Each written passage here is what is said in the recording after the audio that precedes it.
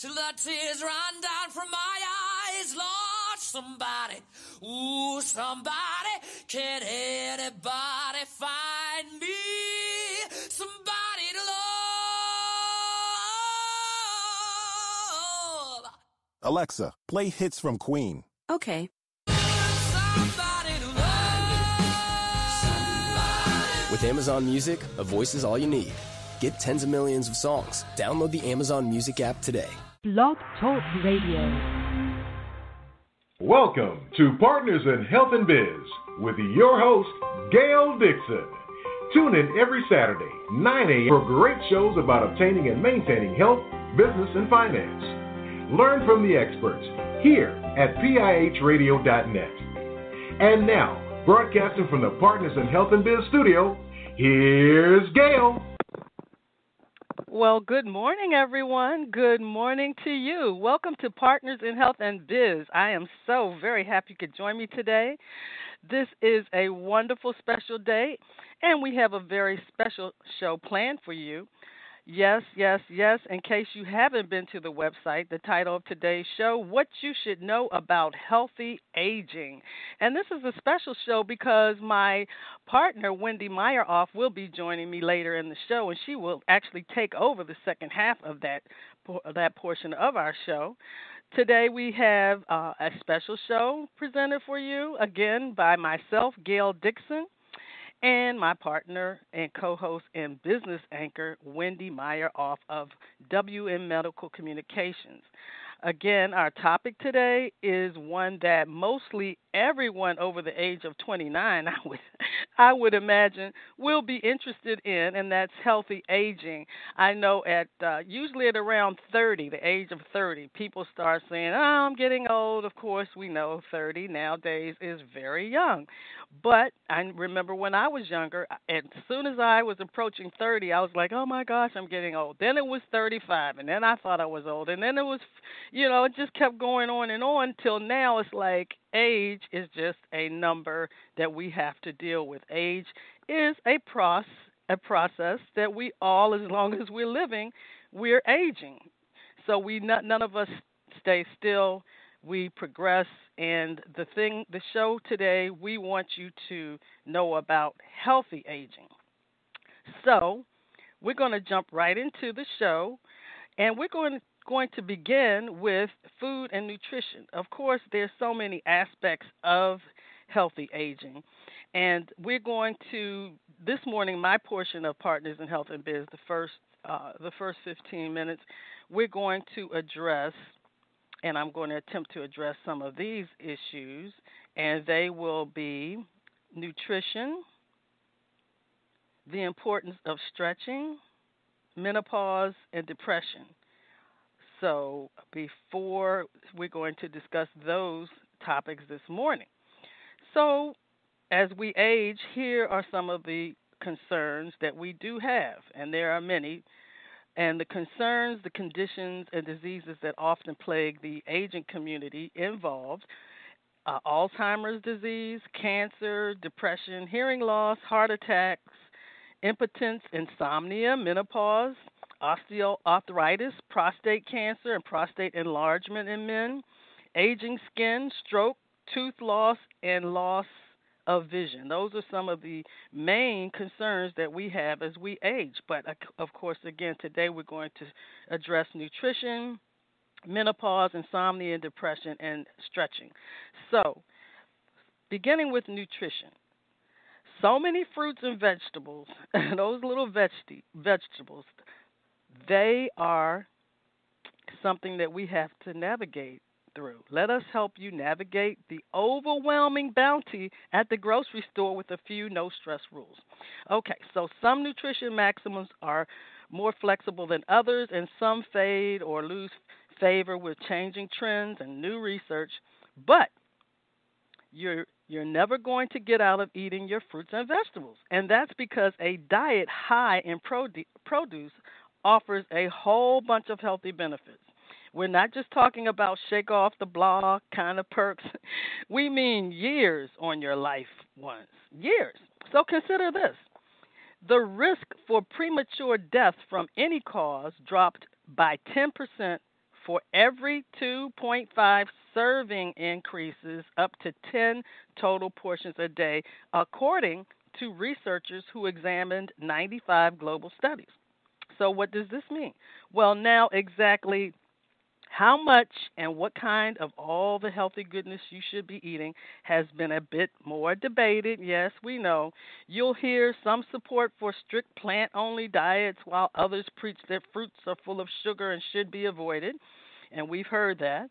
But there are some fruits that are more highly filled with sugar, such as the bananas. The longer you let them sit, and they get sweeter. So if you eat them right away, then that's better. So anyway, but there's no need to obsess over an extra celery stick here and there or a bunch of grapes there. Instead, know this. Know this, the biggest health gains come from increasing fruit and vegetable intake from 0 up to 5 a day. So focus on getting there and think of the rest as extra credit. With our 3 simple rules, it'll be even easier to make a 5-a-day goal a consistent reality. Wow. So what are some of those rules? Okay. First, rule number 1, chill out. If you're only hitting up the fruit aisles at the supermarket, you might be missing out. Blueberries in your overnight oats, daily desk bait buffets of carrots, way to nail those servings of fruits and vegetables. So, and the second rule is don't let them go to waste. It's a lot harder to hit your 5 a day when you're consistently tossing out your options. So here are the best advice from some common produce problems. You can use your onions. Those stinky onions, yes, you can keep those. Sprouting potatoes, these are still good enough to eat if the sprouts are less than a centimeter long. So excess leaves, slimy spinach, on the turned avocados, and bendy celery. You can eat all of those.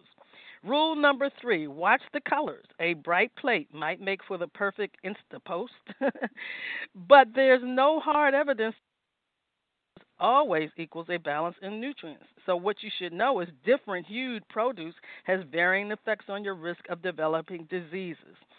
Cruciferous vegetables like cauliflower, yes, beige and white, even though they're basically colorless, have been linked to reduce odds of cancer. So you do want to have your plate full of color, but make sure those colors are beneficial. While citrus fruits and carrots can protect against heart disease, rather than stressing about the palette you're creating in your grocery basket, simply focus on choosing at least 3 different shades and varieties a day, such as a green apple, a red pepper, a serving of butternut squash, and you'll get a range of beneficial compounds. So that's the portion of our nutrition. So you know nutrition is so very important in terms of healthy aging. So we're going to, I have no idea, my business partner. We are broadcasting live on Partners in Health. We are on the air. Yes, we are. So we're going to go to our next area for healthy aging this morning. And let's just go to stretching. For most of us, stretching is like hand washing. You're delicate and flossing each time you brush. It's that thing you know you should do, but don't. So case in point, think back over the past week. How many minutes can you say you devoted to getting a really deep stretch? If the answer is none, it's time to reevaluate your weekly movement. Now, I definitely believe in stretching.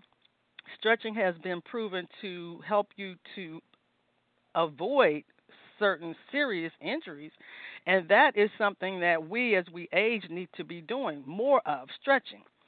So the truth is, supplementing some of your cardio or stretch routines with a good stretch could make your body feel younger and healthier and make your workouts more effective and sustainable in the long run. Why? Because stretching makes exercises like squats and deadlifts easier by improving your overall body mechanics. And this is not just according to your health and wellness consultant, Gail Dixon. This is according to Los Angeles personal trainer Ashley Borden. It could even prevent, she says, damage from occurring in the first place, and that's why we should stretch. The aim of flexibility work is to be able to freely move your body through a wider range of motion, says Luke Worthington. And who is Luke Worthington? Head of Training Education at Third Space Health Clubs in London. Says it reduces wear and tear on muscle tissue and connective tissue around the joints, which cuts your risk of injury. So as we age, the main exercise I recommend is walking. Walking is an exercise that is a low impact. You don't have to be a fast runner fast walker. You don't have to walk briskly in order to take advantage of the health benefits of walking. Put one foot in front of the other, wear some comfortable shoes, strap them up and make sure they're strapped correctly. Make sure you have the proper outdoor attire, and I also recommend walking outside as opposed to walking on a treadmill. It's safer. And also the other thing most people don't know is walking in nature, walking on the grass instead of walking on the sidewalk is better for your joints. So if you can get to a really nice park and walk, that is something that's definitely going to help you. But before you walk, you should stretch. So, and then there's a psychological as well. Pain is your brain's perception of a threat to your body's status quo, according to Worthington. So when you stretch those tight hammies past your comfort zone, your body hits the ouch button as a protective alert that you should ease up. So that's what you need to do.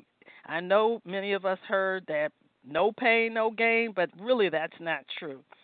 So this is super helpful. Obviously, you don't want to get injured. But when you preserve and hold the moderately painful new positions, you show your brain your brain that there's nothing to worry about. So the pain will be less for the next time, says Worthington. In other words, the more you stretch, the easier you get. The easier it gets. So you ease up on that when it starts to be painful, but you do stretch, but don't stretch past the point of pain. So stretching is important for healthy aging. Nutrition, very important for healthy aging. And let's see, next we're going to move on to, let's take insomnia and depression. Let's see which one are we going to do next. Let's do menopause. Okay, menopause and healthy aging. For women, that's one thing that most women go through as we age, menopause. And there are supplements that we can take to help with the menopause. There are natural supplements. Supplements are a good idea, but it's important to remember that they're just one part of a natural approach to menopause that also includes good nutrition, exercise. Some people believe in the bioidentical hormones. And so here are some of the things that you can take for if you're at that age, as we age, going through menopause. Fish oil has an overall anti-inflammatory effect throughout the body and can affect brain functioning. It may also have an indirect impact on hot flashes.